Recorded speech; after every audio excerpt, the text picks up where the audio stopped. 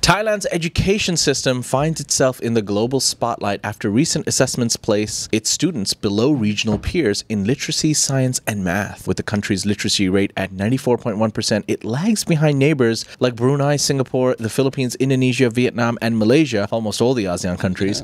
In response, UNESCO is revamping its evaluation methods, shifting from internal reviews to an external support role.